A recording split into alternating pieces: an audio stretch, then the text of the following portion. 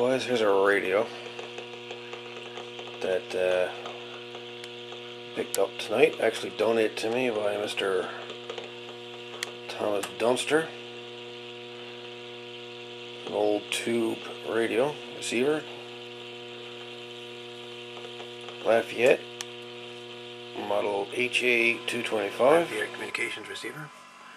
Has BFO, Q multiplier. I was reading online about another version similar to this one, and Q multiplier, which I didn't know, but Q multiplier only works with headphones. Only works with headphones. Learn something every day. So, anyways, I took her apart last night. I had her running for a little bit, and had her running on the Variac. And, I don't know, for about 10 minutes or so, and then she started smoking. Just coming up out of her.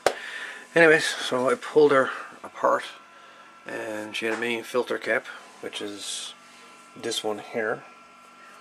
It has quite failed, as you can quite easily see. It's also had this capacitor between the AC line and ground, or the AC line and between the AC lines, whatever. Anyway, it's connected there and up there. And yeah, she's smoking as well. Smoking. 0.01 UF 600 working volts. So 2 of those capacitors removed. Radio had a really nice hum in it at the time, and everything, all the controls worked obviously, but I ended up replacing 2 of those. The filter cap is 2 capacitors combined into one cabinet. I've done a video about these once before, and basically what I done, I had 2 individual capacitors and I wired those together, grounds together, and then the 2 separate reds, which is the voltage output to each circuit. And that's how I fixed that. The capacitor here, I removed it altogether. Not sure if I'm going to put a new one there or just leave it as is. But other than that, the radio is in really good shape, I have to say. Inside, she's built like a tank. So I'm going to show you the tube side of the radio, which everybody loves to see. And here we go with the tubes. We give her a little dusting. And we got 1, 2, 3, 4, 5, 6, 7, 8, 9, 10, 11, 12, 13, 14 tubes. Not sure if there's one under here or not. That I don't know. But there's 14 tubes in this thing.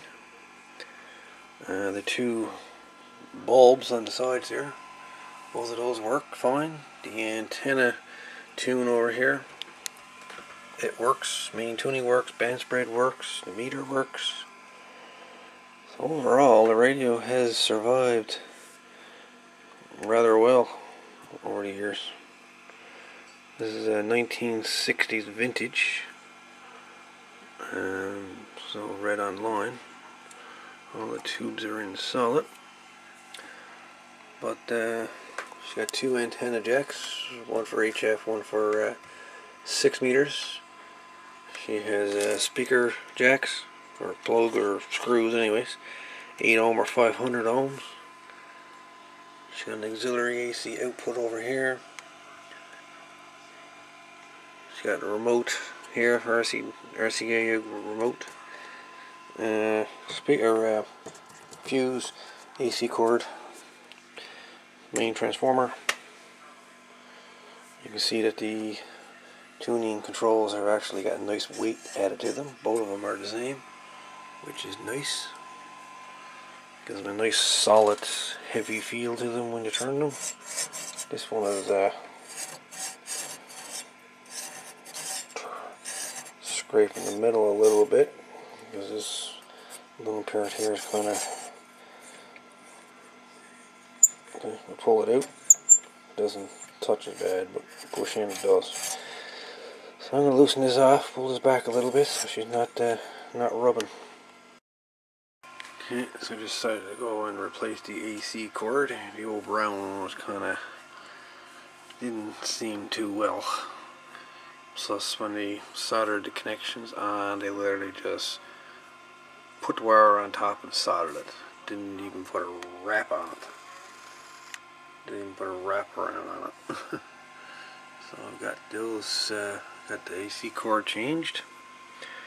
The filter capacitors changed. So there's nothing else here. A lot of people would say just go ahead and recap the whole radio, but you know, if I don't see a problem, like, why recap it?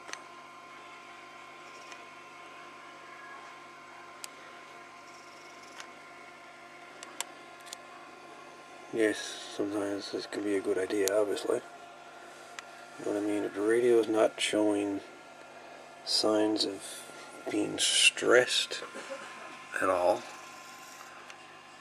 capacitors that is, this one here,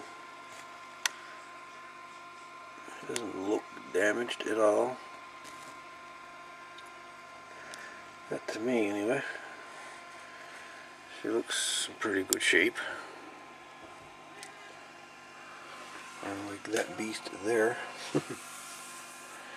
Anyways, let's put our clothes back on here, I suppose, and turn her back on. And see what she's like.